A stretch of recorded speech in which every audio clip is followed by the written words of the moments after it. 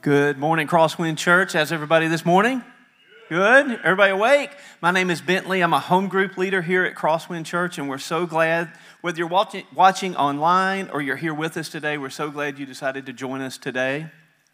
If you're a first-time visitor, we want to say a special welcome, and we'd invite you to stop by the Welcome Center on your way out, where our volunteers are ready to greet you, and they have a gift for you. So check that out on your way out today.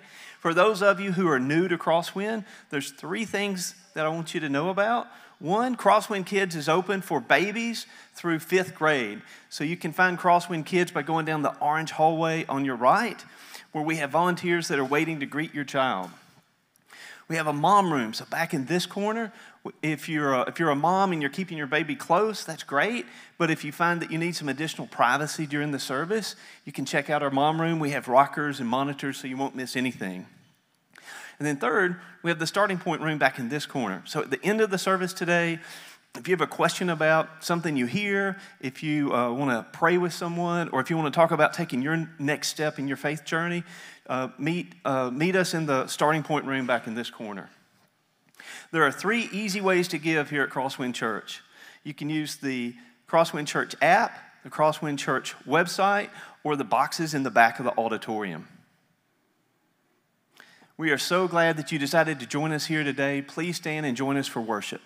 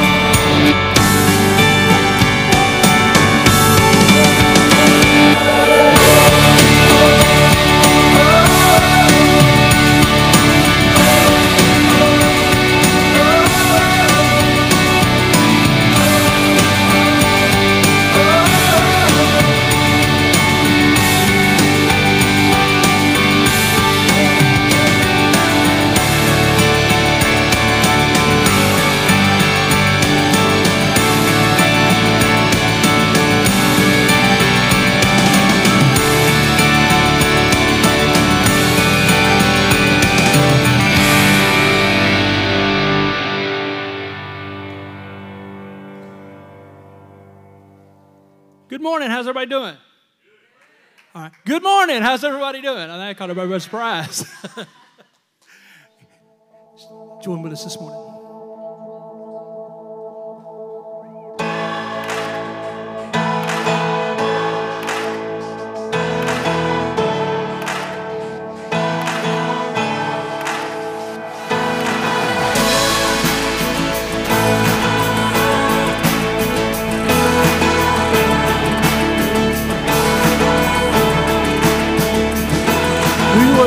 The God who was, we worship the God who is, we worship the God who evermore will be.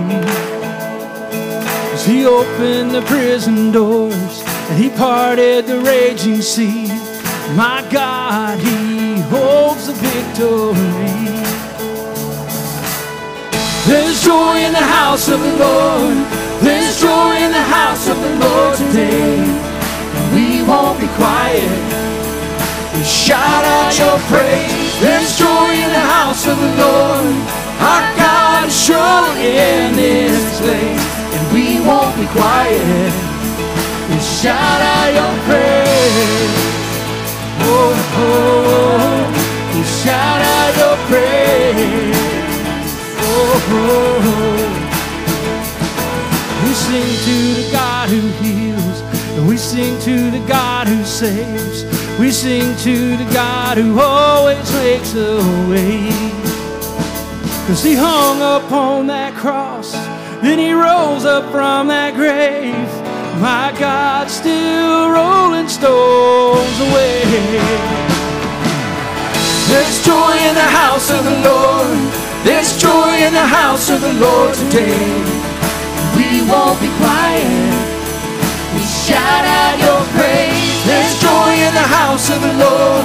Our God is surely in this place. We won't be quiet. We shout out your praise. As we were the beggars, now we're royalty. We were the prisoners, now we're running free. We are forgiven, accepted, redeemed by His grace. Let the house of the Lord sing praise. Let's lift it up, church. We were the beggars, now we're royalty. We were the prisoners, now we're running free. We are forgiven, accepted, redeemed by His grace. Let the house of the Lord sing praise. There's joy in the house of the Lord. There's joy in the house of the Lord today. And we won't be quiet. We'll shout out your praise. There's joy in the house of the Lord. And our God is sure in this place. We won't be quiet. We'll shout out your praise. There's joy in the house of the Lord. There's joy in the house of the Lord today. We won't be quiet. We'll shout out your praise. There's joy in the house of the Lord. Our God is surely in this place. We won't be quiet. We'll shout out your praise. Oh, oh. We'll shout out your praise. Oh, oh. We'll shout out your praise. Oh, oh. We'll shout out your praise. Oh, oh. We'll shout out your praise.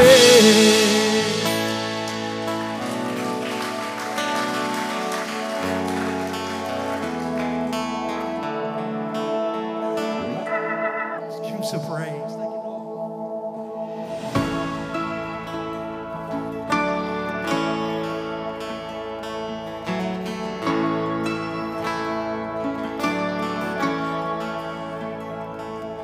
When I'm walking through the valley, your presence is around me. 'Cause nothing stands between me and my God. And the fear that was my prison is no longer where I'm living. 'Cause nothing stands between me and my God. There's no place I go that He is not. Where the Spirit of the Lord is, there's freedom. We'll be dancing through the darkness, 'cause we believe it. And every stronghold has to break at the name of Jesus. Where the Spirit of the Lord is, there's freedom.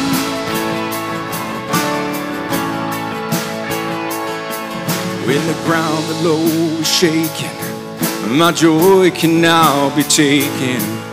'Cause nothing stands between me and my God. So I'm looking to Jesus through a veil that's torn to pieces. 'Cause nothing stands between me and my God. No, where the Spirit of the Lord is, there's freedom.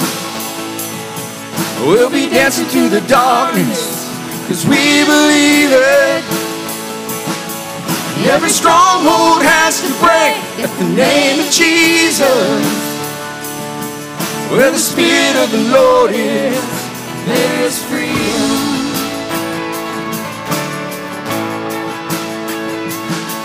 Watch the lies break off.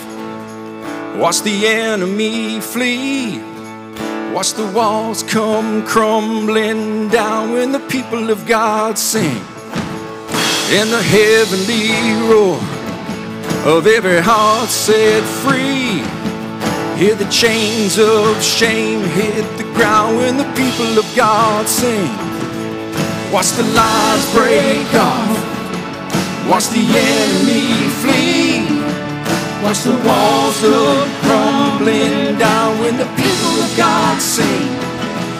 Hear the heavenly roar of every heart set free. Hear the chains of shame hit the ground when the people of God sing. Where the Spirit of the Lord is, there's freedom. We'll be dancing through the darkness, 'cause we believe it. And every stronghold has to break in the name of Jesus. Where the Spirit of the Lord is, where the Spirit of the Lord is, there's freedom. We'll be dancing through the darkness, 'cause we believe it. And every stronghold has to break at the name of Jesus. Oh, where the Spirit of the Lord is, there's freedom.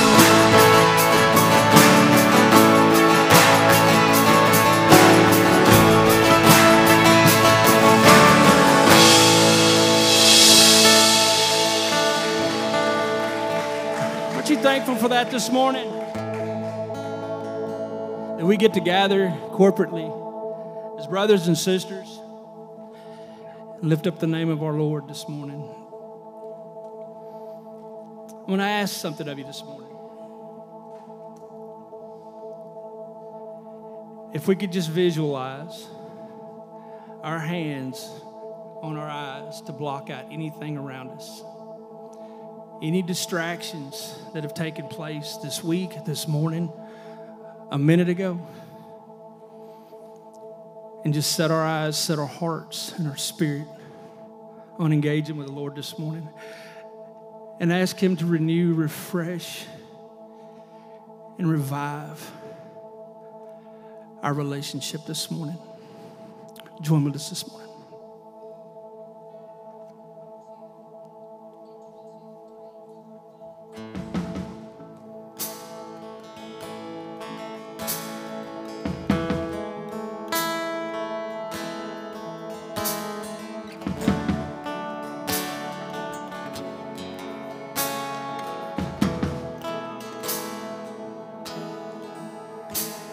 Restore in me the joy of my salvation. Take me back to where it all began, where all I ever wanted was your presence. How I long to be there once again. Light a fire that the world can't burn out, fan the flame till nothing between us remains. My life is an altar to you. Breathe again on the embers that burn in my heart. Love taken back to the start. My life is an altar to you. You and me, a pure and willing spirit. Take me back to where it all began.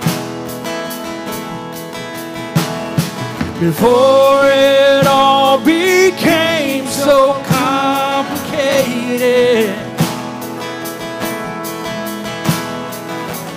How I long to see there once again. Light a fire that the world can't burn out, fan the flame till nothing between us remains. My life is an altar to you. Breathe again on the embers that burn in my heart. Love taken back to the start. My life is an altar to you. God, I'm sorry please forgive me. Oh, when I've gone cold, Lord, I need you. How I need you to awake my soul. Light a fire that the world can't burn out, fan the flame till nothing between us remains. My life is an altar to you. Oh, breathe again on the embers that burn in my heart. Love taken back to the start. My life is an altar to you.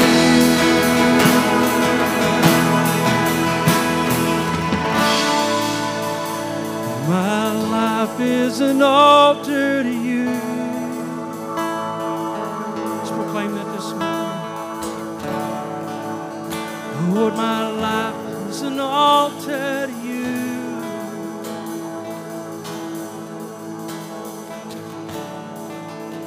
Lord, my life is an altar to you. And all the earth will shout your praise. Our hearts will cry. These bones will sing. Sing, great are you, Lord. And all the earth will shout your praise. Our hearts will cry. These bones will sing. Sing, great.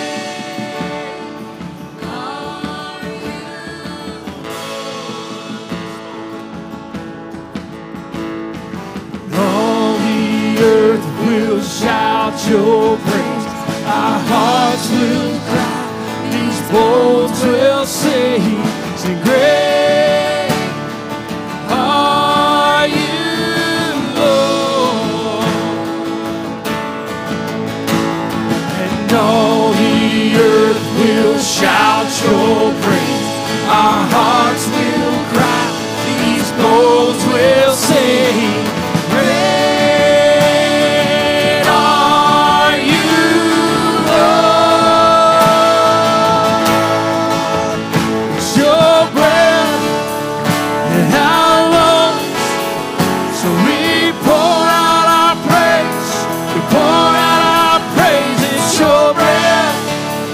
In our lungs, so we pour out our praise to you. Oh, let your breath in our lungs, so we pour out our praise.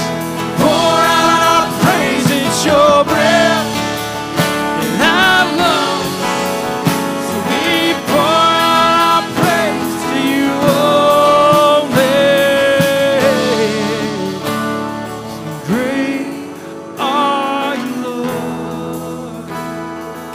that this morning. Sing, great are you, Lord.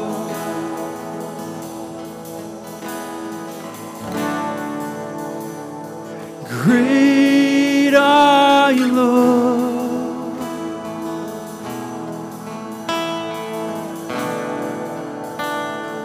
Great are you, Lord. Lord, we just thank you so much for this opportunity that you've given us. Lord, that we would gather in this house this morning, Lord. Lord, that we would worship you. Lord, for the very breath in our lungs, we give you praise, we give you thanks.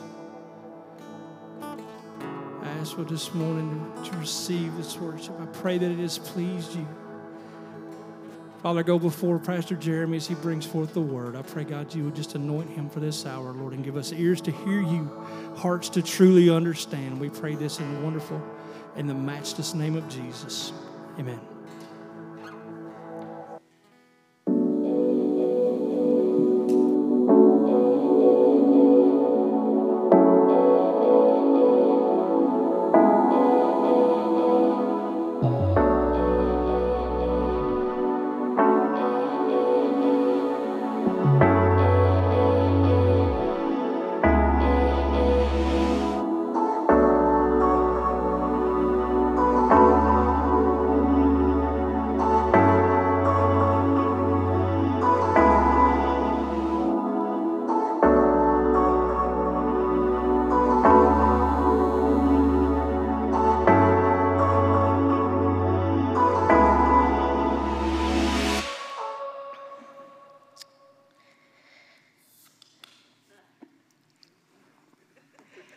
So this last week, I got to thinking about milk.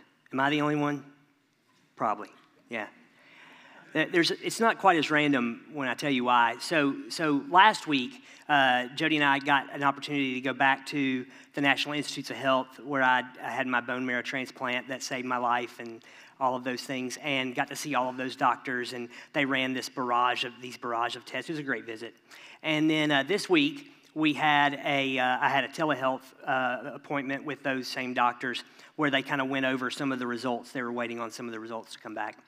And everything was fine, everything was good. And then they said, but we have found that you have some signs of osteoporosis, which is like a degenerative bone thing. And so they said, do you drink milk? And I was like, well, no. I don't. And they said, maybe you should start. And so I started thinking about milk. Growing up, we had 2% milk growing up. That was what I drank as a little boy, except for a period of time when we were in high school. When I was in high school, the doctors were concerned that I wasn't putting on weight.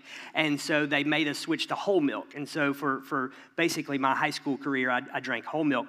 And then I got married. And when you get married, there's compromises and there's things that you have to kind of like, give and take on a little bit. And my wife's family, Jody's family, had always done skim milk, which really isn't milk. It's just water that's lying about being milk. And so, but that's okay. It wasn't a hill on which I was going to die. And so we got skim milk, and that's what we've used in our house, kind of moving forward. It's what we used to have until we found out there were other types of milk, and this was brand new to me until just a few years ago. So like you can make milk out of all kinds of things, right? Like there's soy milk. And so for people that have like lactose problems, I'm so thankful that we have things like soy milk, because it means that they get to, but the reality is it's not milk. Like you can't milk a soybean, right? I mean, it's not milk. You can call it whatever you want to call it, but that's not what it is. Then there's almond milk, right? And there's almond milk that you can have unless you have like a nut allergy, and then you can't have almond milk. But basically, I looked up how you can make it in your house. You can make almonds, just get almonds and grind them up with water, and boom, you have almond milk. Well, that's almond water is what that is. It's not milk, right? It may be white. And you can add some flavoring to it and kind of make it sweeter or make it taste a little bit more like milk, but it ain't milk. You know what I'm talking about? You can have soy milk, you have almond milk, you have rice milk, coconut milk. You can make milk out of, I don't know, I'm assuming you can make milk out of just about everything that exists, that's some kind of plant. But the reality is, America, is that we've been lying to ourselves when we put the word milk on that carton. It ain't milk. You can call it whatever it is you want to call it, but it isn't milk at the end of the day. And the reality is, you start kind of thinking about it, we do this all the time in so many other areas of life where we call something that it really isn't, right? And so like I was thinking about it, you know that the when you get a pencil, like a number 2 pencil to take a paper with, we say that is a lead pencil. Because historically, graphite and lead have been confused with one another. That isn't lead in there, right? That's graphite, but we call it lead. We can call it whatever you want to call it, but it's still graphite, right? You understand that. Like you can take any vegetable and shape it into a meat patty. It ain't a hamburger. Like it's not. You can make it look like a chicken or a meatloaf or whatever it is. What I always want to know is where's the opposite, right? Where are the meat eaters that are shaping meat to look like broccoli? And I want to be a part of that group, right? But you can call it whatever it is that you want to call it, and at the end of the day, it just isn't that thing.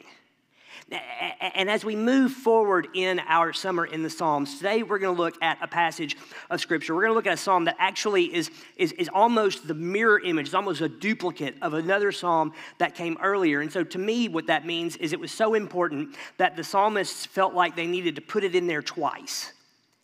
And they stick it in there. And as we go through it today, what I want to encourage you to do, in fact, if you're here today, you're watching online, you're a follower of Jesus Christ, what I would like for you to do today as we move through this is I want you to kind of take what it is that David is saying to us, and I want you to internalize it and kind of be retrospective about it. Kind of like the last song that we just sang, right? This idea that, God, I want you to take me back to where it first started. Take me back to the beginning. And in those times when I've strayed away from that, God, I'm sorry and forgive me and bring me back. Because in this psalm, we're going to see that there's a group of individuals that claim one thing but do something else. And as I read through this in the last couple weeks and I was prepared for today, it was something that was so incredibly convicting to me, and I think that it can be to you as well if you're a follower of Jesus Christ, if we allow it to penetrate our hearts. Now, if you're here today and you're not a follower of Jesus Christ, you're watching online, you just came across our feed on Facebook, right, and you don't know about that whole Jesus thing, what I'm going to talk about today may be the reason that you've pushed away from the church. It may be the reason that you've pushed away from God. And if that's the case, I'm going to invite you back at the very end. But while we're talking about this, I want you to just sit silently and pass judgment on all of us Christians, because this is an area where we miss the boat so many times. So we're going to be in Psalm 53 today, and we're going to hang out there, although I'm going to read a number of other passages. You can turn there in your Bible. His words are going to be on the screen. Go there on your smartphone, whatever it is, so you can follow along with us. Psalm 53, and we're going to spend quite a bit of time in verse 1. Verse 1 says, "The fool says in his heart, there is no God." Pause. Now, when we think about people that claim there are no God, or there is no God, we think about people that we would call atheists who disagree. And we think about like the famous atheists, like Chris Hitchens, or Richard Dawkins, or Stephen Hawking. Some of these guys that profess that God doesn't exist have written books about it. God is not great, for one, the God delusion for another.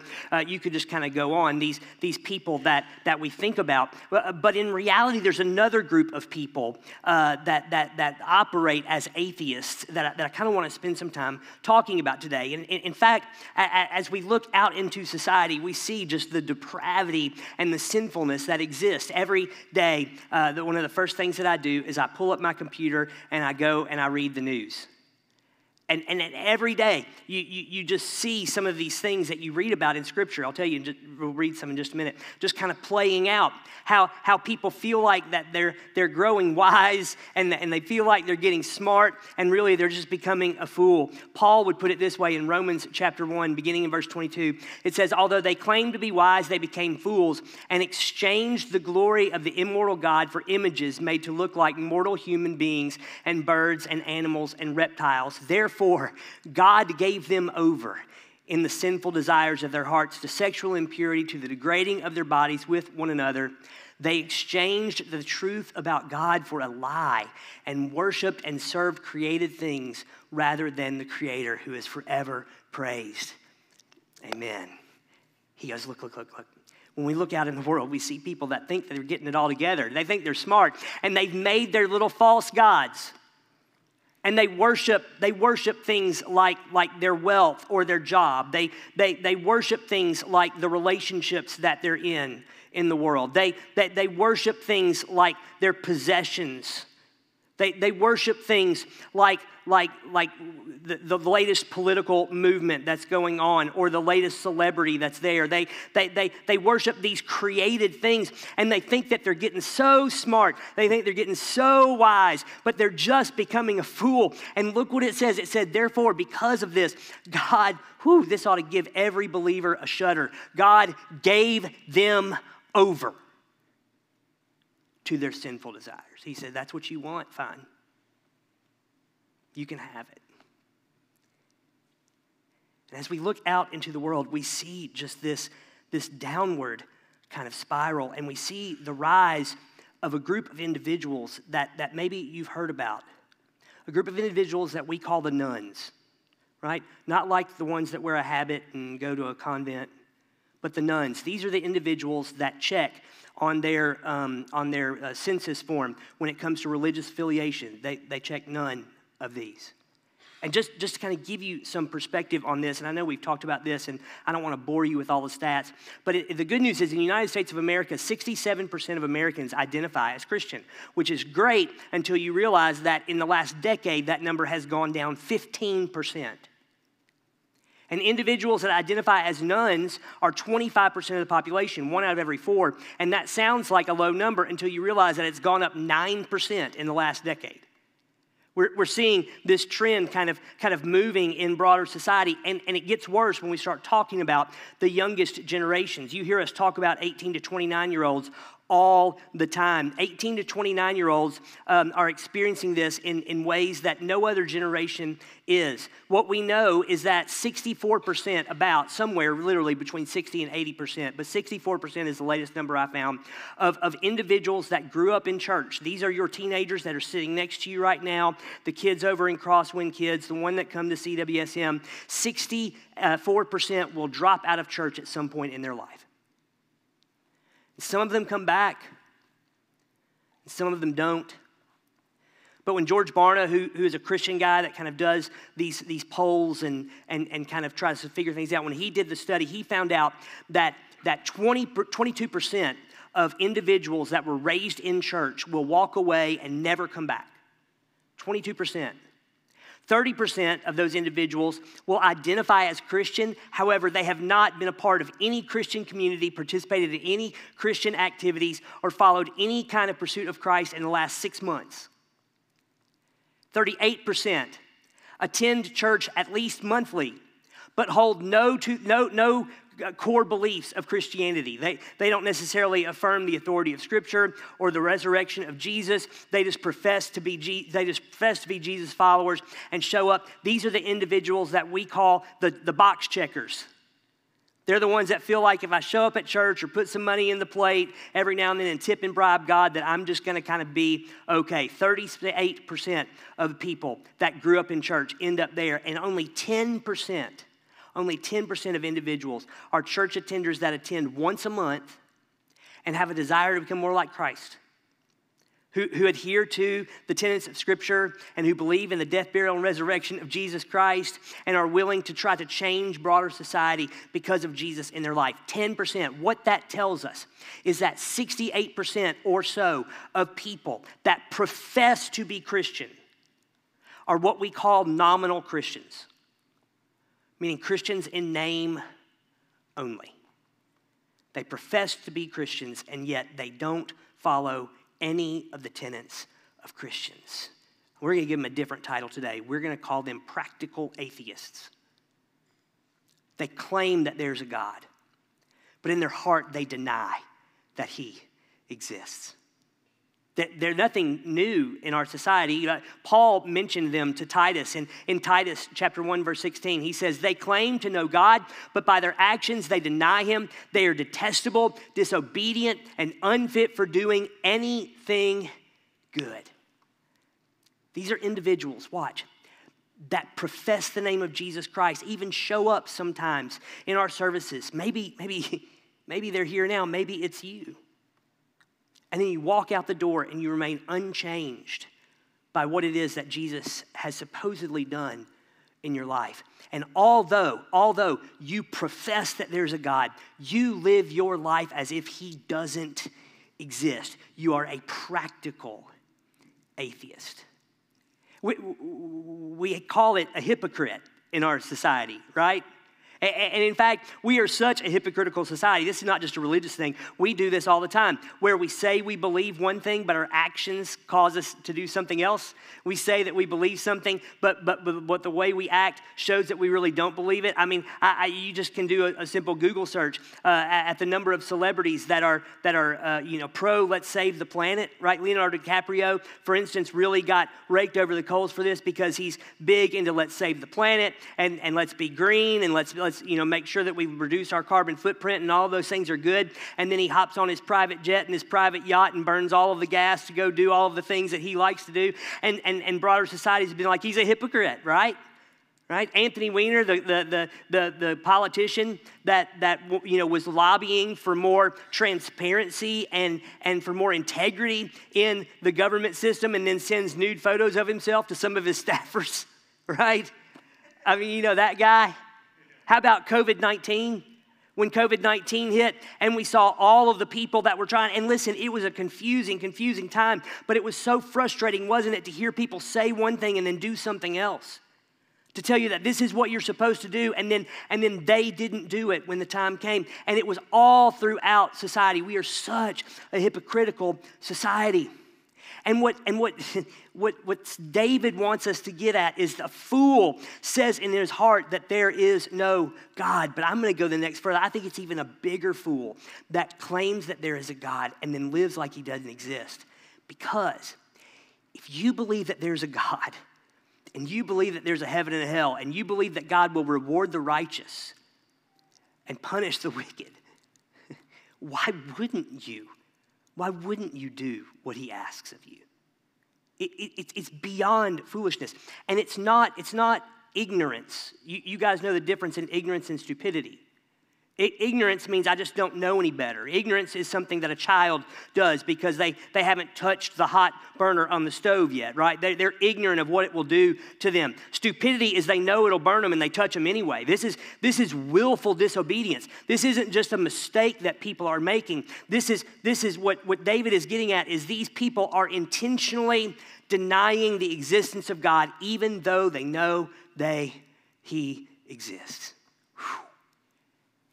Fool says in her heart that there is no God. He continues on and he says they are corrupt and all of their ways are vile. This word corrupt means rotten. It means decaying. I don't like guacamole. And I know that puts me in a minority, and that's okay. But the reason that I don't like guacamole is when I was in college as a biology major, we were learning about fruits and nuts and those sorts of things. And our professor brought in an avocado, and he was going to cut it open and show us the pit and the flesh, and he was going to talk us through all of that. And when he opened up the avocado, it was absolutely rotten on the inside. It was nasty. It was black, and it smelled bad. And I was just like, yeah, I don't ever have any desire to eat something like that ever. And I understand those of you that like guacamole, don't send me your guacamole. I'm not going to eat it, right? But it was just so incredibly rotten. And the thing was, on the outside, it looked so good. But on the inside, it was rotten. And what David is getting at is these individuals that are denying the existence of God, they may check the box. They may show up at church on Sunday. They may go to the church down the street or go on the mission trip or go to the home group or whatever it is. But on the inside, they are rotting away. It says all of their ways are vile. The word is detestable. The word is deplorable. The things that they do, it means that their sin infects other people. That their behavior is going to kind of get out into broader society and cause society to be worse off because they're in it. You've heard the saying that a bad apple destroys the whole bunch. You know this is legit, those of you that are botanists, biologists, right? The apple that starts to rot or gets a little bit of a bruise, it releases ethylene. And that ethylene causes all of the other fruit around it to begin to ripen and to rot around it. So literally, one bad apple can destroy an entire bunch of apples. It happens with all sorts of fruit. And the reality is we know this. When we are vile and corrupt on the inside, when there's things that are hidden in our lives, sins that we keep from other people, it has a way of permeating out into kind of the rest of society, into the people that are around us. I like to listen to true crime podcasts, right, all the time. And it's easy for us to recognize this when someone commits a heinous crime like murder or some kind of violent crime. We go, yeah, that affects the community and that affects the family for decades and maybe even generations to come. But do you realize that the lie you told affects the people that are around you? That corner that you cut at work, it's going to affect other people's lives. The way that you treat your husband, the way that you treat your spouse, your kids are going to see that, and it's going to affect what they think a marriage should look like.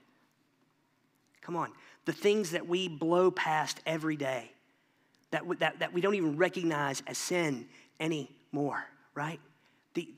Every sin affects someone else. David says that all their ways are corrupt. All their ways are vile. He finishes up in verse 1. He says, there is no one who does good. God looks down from heaven on all mankind to see if there are any who understand, any who seek God. Everyone has turned away. All have become corrupt. There is no one who does good, not even one. The fact that he adds the not even one makes it kind of a superlative. It makes it emphatic. There's no one that is righteous. No, not one. I'm reminded when I read this of when God looked down from heaven in Genesis 6 and Noah was there and he said, all of the ways of men, all of their hearts are inclined to evil all the time. Paul would put it this way. He would say in Romans 3:23, for all have sinned and fallen short of the glory of God. There is no one righteous, not you, not me. There is no one that is good, not you, not me. We all have sinned and fallen short of the glory of God. Sometimes people will ask me, Jeremy, why is it that bad things happen to good people? And every time they ask me that question, I have to resist the urge to just say, well, because there are no good people. There are no good people. There is no one righteous. Last week, Chase said it so well when he was going through Psalm 51. He said that we're all broken. All of us. That inside of us is a hard wiring for evil. Every single one of us have it. All of our children have it. All of our grandparents have it. It's this propensity to not do the right thing, to do something that is wrong. And here's the message from last week. I thought it was so good that Jesus meets us in our brokenness and he puts us back together. Praise God. He meets us in our brokenness and he puts us back together, but he asks us to change. You remember the story in John chapter 8? The woman caught in adultery. He says, where are your accusers? She says, they're not here. He said, neither do I accuse you, but now go and sin no more. Your sin is destroying you.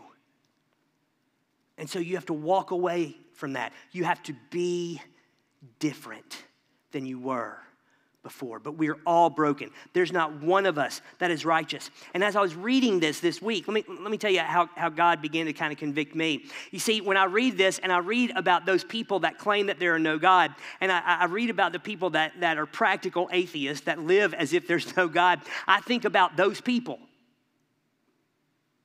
But then I come to this verse and it says that even I am wicked.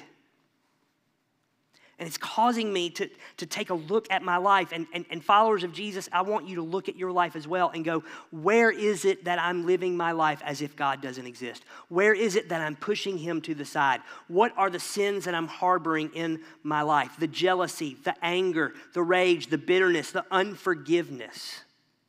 Where is it that I am the individual that professes that I believe in God but lives as if he doesn't exist? David has some harsh things to say about him in verse 4. It said, do all these evildoers know nothing? They devour my people as though eating bread. They never call on God. There's a cultural thing that we miss here. He said they devour their people like eating bread. What this means is it's something that they've just grown accustomed to. Just like eating bread was something they did every day. They didn't think about it, right? It was just a part of their diet. It was something they did every day. That sin becomes so egregious in our lives. We become so accustomed to sin that we don't even recognize it as sin anymore.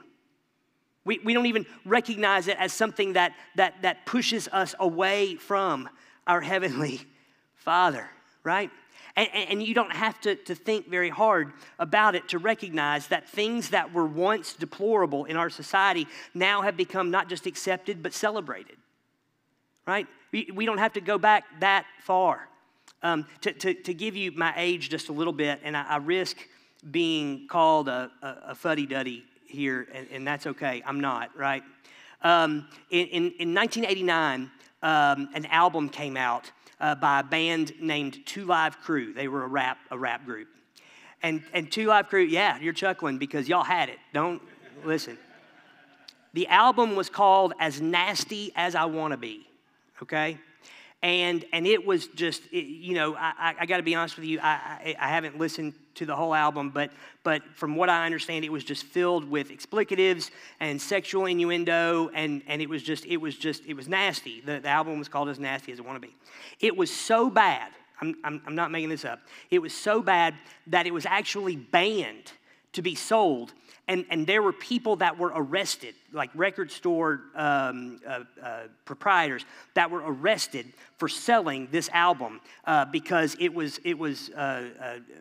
legislation was passed that it was obscene and shouldn't be sold or listened to by anyone. Now, eventually that was kind of overturned, and we saw some of the free speech movement in the 90s come forward and those sorts of things. And so as I was thinking through this last week, I thought, I wondered just how bad that was. I couldn't remember how bad the title track of the song was, right? I can't even tell you the name of the song. It's kind of vulgar. But what were the words of that song? And so I looked up the lyrics to the song and read them. And yes, there were explicatives in it, and yes, there was sexual innuendo in it, but compared to some of the things that I've heard at our children's dances, it was tame. Like, it was very tame. And I thought, oh my goodness, something that was so frowned upon in 1989. Something that got banned, people were arrested because it was so vulgar, now wouldn't even be a blip on the radar to some of the things that are going on. And come on, we know this. It's not just in music, but it's everywhere. It's things that were once unheard of now become commonplace. And that's the way sin works. Sin works in such a way that we do it once and we feel a little bit of guilt, and we do it again and we feel a little less guilt, and eventually, as Paul says in Romans, God hands us over to our sin, and we no longer feel the conviction that we once felt because of what it is that we're doing to rebel against God and his ways. I'm telling you, it is happening all around us. It happens in my heart, it happens in your heart, and it's nothing new. Jeremiah would say it this way. He said that the sin of Judah is written on their hearts with an iron pen with a diamond tip. It has been etched into who they are, so much so that they no longer even recognize it. David says, they devour your people, God, like eating bread. It's like nothing to them. They don't even think about it as sin anymore. Verse 5, he says, but there they are, overwhelmed with dread, where there was nothing to dread. God scattered the bones of those who attacked you and put them to shame, for God, you despised them. He says, but listen, in spite of the fact that they're sinning, that they're still afraid of the judgment of God. And they ought not be, right? Because if they would just submit to your holiness, if they would just submit to your love, then they would have no reason to fear. But yet they're afraid because, God, you are going to judge the wicked. See, I think a lot of times we see the pendulum in Christianity kind of swing and from one side to the other, and we have so emphasized, and with good reason, the love and the forgiveness of God. I think that's so incredibly important. But you cannot, watch this, important, you cannot separate God's love and forgiveness from his holiness and his justice. You cannot. Cannot separate God's love and forgiveness from his holiness and justice. God is slow to anger and abounding in love, but he will not take kindly to individuals that profess he exists and then live their life as if he doesn't. He will not do it. He will punish the wicked and he will reward the righteous. And so the question that you have to answer, Christian, follower of Jesus, the question you have to answer is, which side are you on? Are you on the reward side or are you on the punishment side? Where will you be? This spans even more than just salvation in Jesus Christ. This is about the rewarding of the righteous and the punishment of the wicked. But make no mistake about it, we cannot separate those two. John would say it so well in his letter, 1 John chapter 1, verse 6, when he says, if we claim to have fellowship with him and yet walk in darkness, we lie and do not live out the truth. What he's saying is, hey, if we profess to have a relationship with God and we continue to live as if he doesn't exist, we're liars. David would say, you're a fool. You're fooling yourself. You are lying to yourself. But if you are willing to pursue righteousness, if you are willing to go to war with sin, if you are willing to put away those things that encumber you and keep you from being more Christ-like, then look how David ends the psalm on such a good note. Verse 6, it says, oh, that the salvation for Israel would come out of Zion when God restores his people. Let Jacob rejoice and Israel be glad. He says, listen, for those that are going to pursue righteousness, for those that are willing to live their life transformed by the gospel, that are willing to live as if God is present in their life on a daily basis, if they're willing to do that, then God will restore them. In this world, Jesus would say, you will have trouble, but take heart, I have overcome the world. And he will make right what our enemies have made wrong. He will make right what sin has destroyed in our lives and the lives of everyone else. And so here's the question that I want us to answer. Here's the question as we move forward. And this may be the most important question that you ask yourself. Certainly it will be today. Am I lying to myself? Am I a liar? Am I a fool? Am I one of these individuals that just checks the box off on Sunday? I show up and I sit in a row, but my life when I go to work, it doesn't look any different than anybody else's, right? The language that I use, the jokes that I tell, the activities that I engage in, the way I treat my spouse, the way that I deal with my kids, the way that I talk to my parents, the way that I sit in a classroom and talk to my teachers and respect my teachers, or the way that I teach my students and lead them. Am I truly reflecting the gospel that saved me? Am I truly pursuing Christ's likeness? Because if you want to know whether or not you are following in the footsteps of Jesus Christ, don't ask yourself the question, did I show up at church on Sunday? Ask your question, how is it that I interacted with so many other people? How is it that I lived my life when I walked out of the door on Sunday morning? Because I'm absolutely convinced if you're here today and you're not a follower of Jesus Christ, maybe the thing that pushed you away are believers that acknowledged Jesus with their lips and then walked out the door and denied him with their lifestyle. That is what, this is not my words, this is from DC Talk. That is what an unbelieving world simply finds unbelievable. They just can't get it. If God really does exist, then why hasn't he changed the way that you live? So are you fooling yourself? Are you lying to yourself? When you go to work, how do you do your job? Do you do it as if you're doing it to the Lord? When you drive down the road, what are the thoughts that are going through your brain and your head? How is it that you treat your neighbor? You see, you cannot separate God's love and forgiveness from his holiness and his justice. He is both. And the righteous will be rewarded and the wicked will be punished. The question is, which side are you on? If you're a believer today, you owe it to yourself to ask yourself the question, am I lying to myself? Am I just putting on a face, checking a box? Am I one of these 68% of people that professes Christ but lives as if he doesn't exist? Am I a practical atheist in the way I handle my money, in the way I handle my stuff, in the way I treat my body? Am I lying to myself? If you're here today, you're watching online, and you're not a follower of Jesus Christ, and maybe this is something where you're going, yeah, preacher, I can finally agree with something you said, right? And you've been silently passing judgment on us for the last 30 minutes, and I'm so thankful that you did. I'm so thankful that you're here. If you've rejected Jesus Christ, if you're here in the building or watching and you've rejected Jesus Christ because of hypocritical Christians, first of all, I'm sorry, and do not push away from Jesus because his followers haven't reflected him well. Because he's so much better than that. He's so much better than that.